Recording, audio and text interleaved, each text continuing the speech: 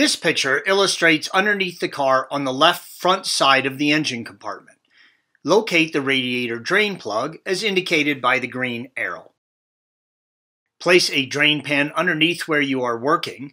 Rotate the drain plug clockwise and thread it all the way out. You will not be able to remove it from the radiator, but coolant will start to drain out as you loosen the drain plug. This picture illustrates the engine compartment towards the front. Using a flathead screwdriver, loosen the radiator hose clamp. Twist the hose first to break free the corrosion, and then remove the hose from the thermostat housing neck.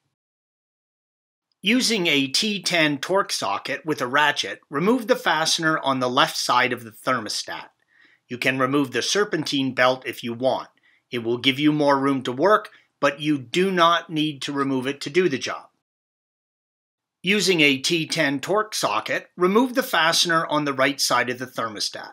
Once again, you can remove the serpentine belt if you want. It will give you more room to work, but you don't have to move it. Using a long flathead screwdriver, lever the corner, green arrow, of the thermostat housing from the engine.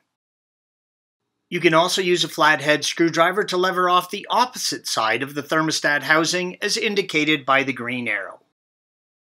Pull the thermostat out of the block.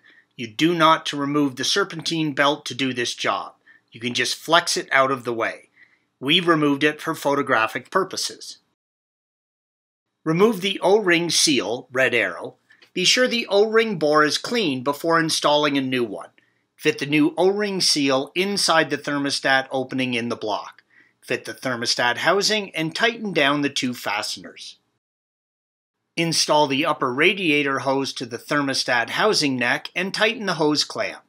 Install the serpentine belt if you removed it.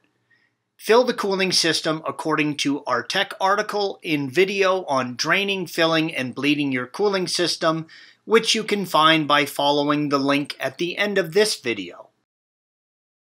Start the vehicle and let it warm up. Verify the temperature gauge goes over 80 degrees Celsius with the engine fully warmed up. Thanks for watching. Click here to view the original article along with hundreds of other DIY content for your car.